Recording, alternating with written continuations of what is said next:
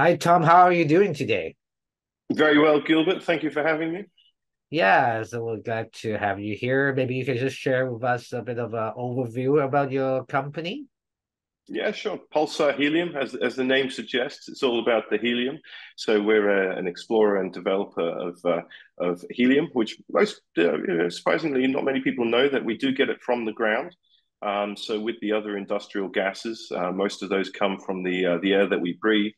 But the helium coming from the ground, it's a bit more strategic and a bit harder to find.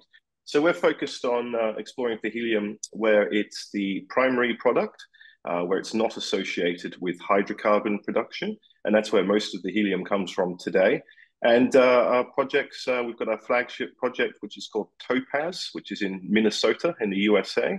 And then we have our Tunu project, which is in Greenland. So let's delve in a bit on the whole background market information on the helium because most investors or our audience may not understand too well because it's sort of a not familiar with the whole story. Maybe you can give us a bit about the background, the market dynamics of it, and sort of like, is that a new applications or why should investors basically following this niche market? Mm.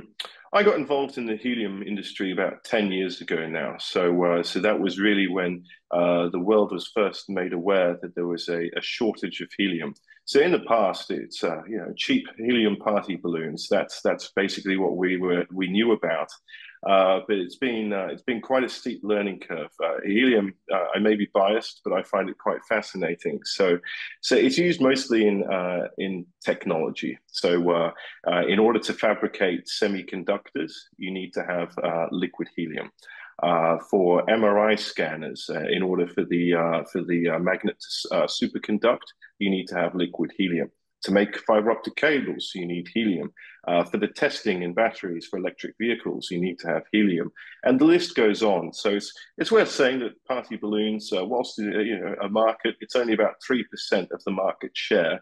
The rest is all going to the big end of town. Also for space launches as well. So in rockets going off and putting satellites in orbit, they use quite a vast amount of helium as well.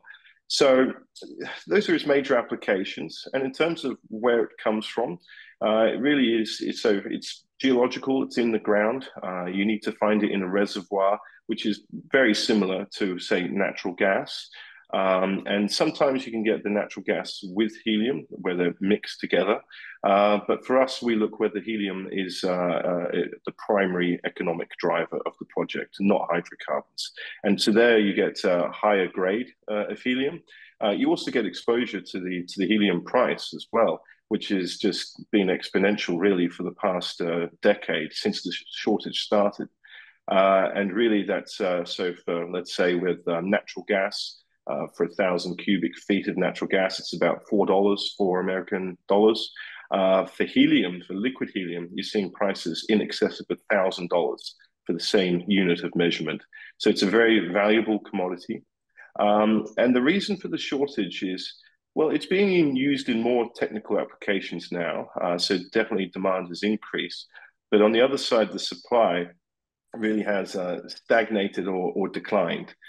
So the USA, which is the world's biggest consumer of helium, was also the largest producer of helium, but not anymore.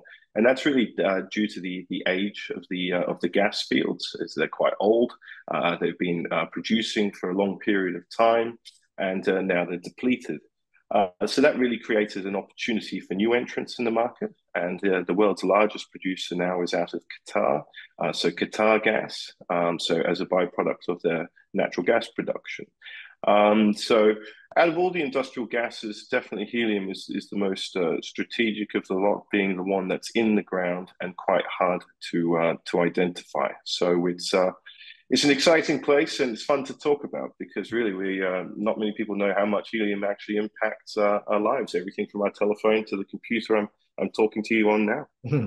So you mentioned a little bit of the producers, the bigger companies. So who are the major players in this industry in terms of the producing part, and how do you position Pulsar to be part of this? Because you're still early stage, you're still junior company. Yeah, sure. So about 95% of the world's helium that's produced today is a byproduct of natural gas.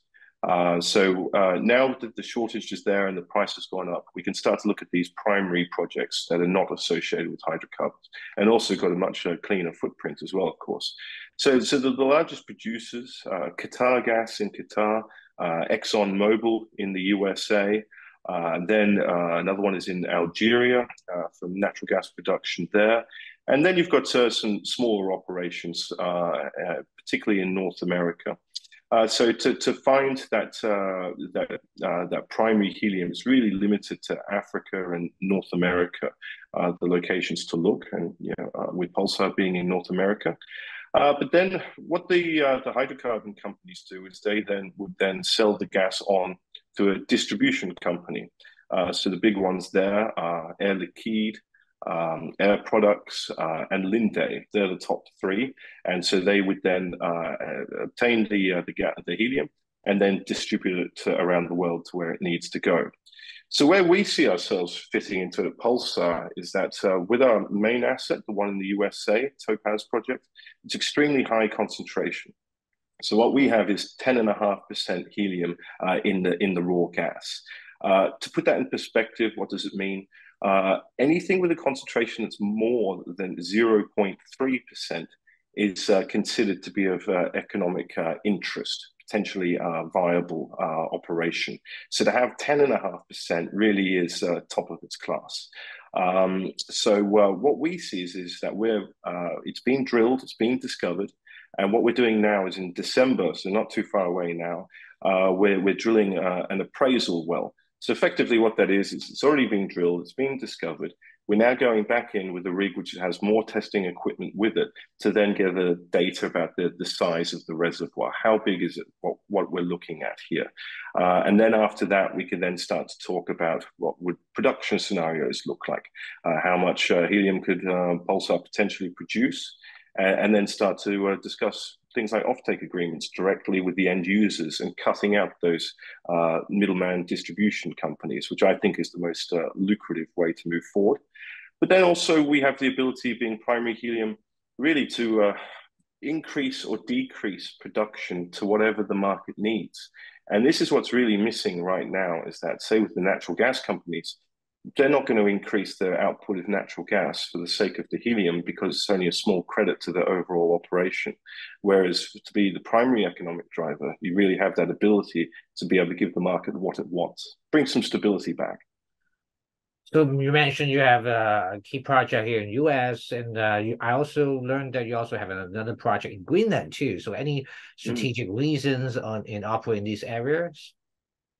Yeah, definitely. With the USA, with Topaz, it's the place to be. Is the USA? That's the single largest market for helium, and also experiencing probably the biggest problem with the shortage at the moment as well. So having it in country is a real big accolade.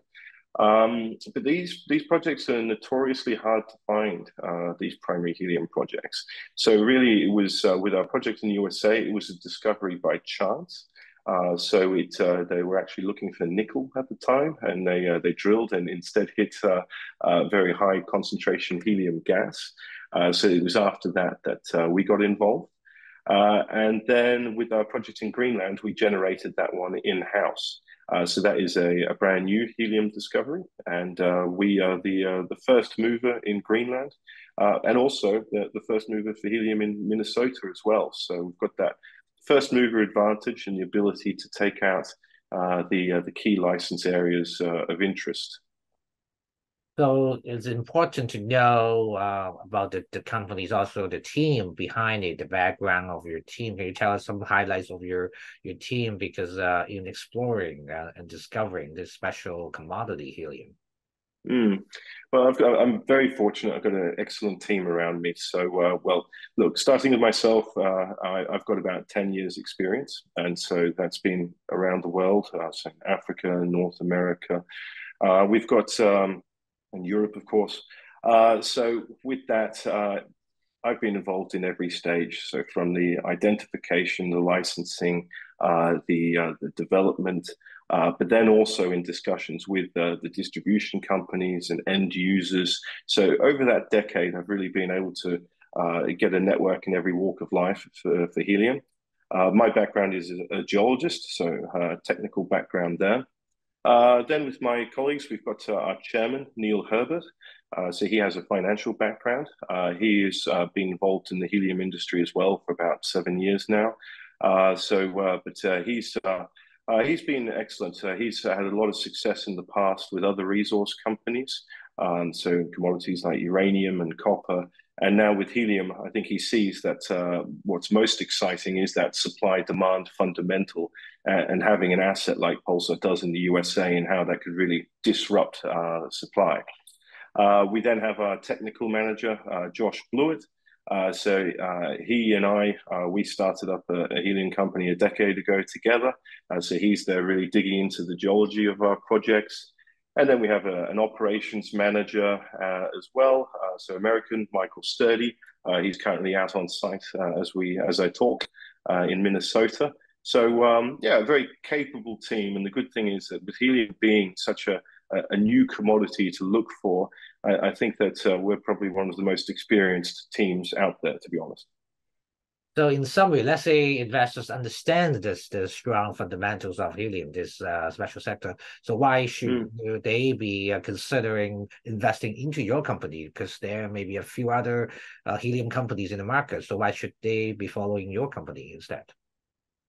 I think that the key strengths that we have, so the team, of course, I think that with being the first mover in the projects as well, is that we are in locations that have never been looked at for helium or any form of gas before. So whereas perhaps with the other listed companies that are out there, they're exploring in areas which are very known and established gas fields. So I think that in terms of the blue sky, the ability for scale is something that we really have. And then also having the high concentration of 10.5%, it is just so extraordinarily high. I mean, if you compare it to, say, gold, it's like running kilos per ton. So it's that kind of scale. So I think like all commodities, grade is king. And if there were any future fluctuations in the helium price, having that extremely high grade would be able to weather any price differentials. Great to hear. So thank you, Tom, for sharing your story with us here today. Thank you for having me. It's been a pleasure. Thank you.